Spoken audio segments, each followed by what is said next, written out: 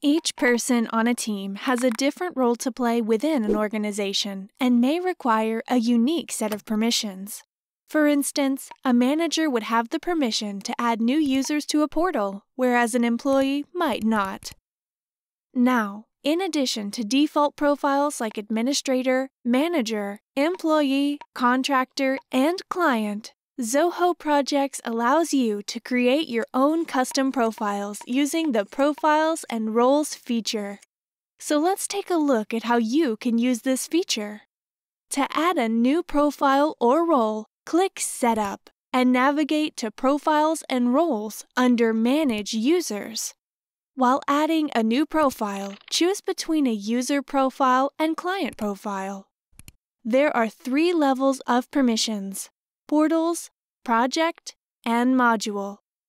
Using the first 2 levels, you can set permissions for portals and projects respectively. And with the Module level, you can set permissions for the profile to view, add, edit, and delete project modules. You can also change the permission of an existing profile or clone a new profile from an existing one, saving time.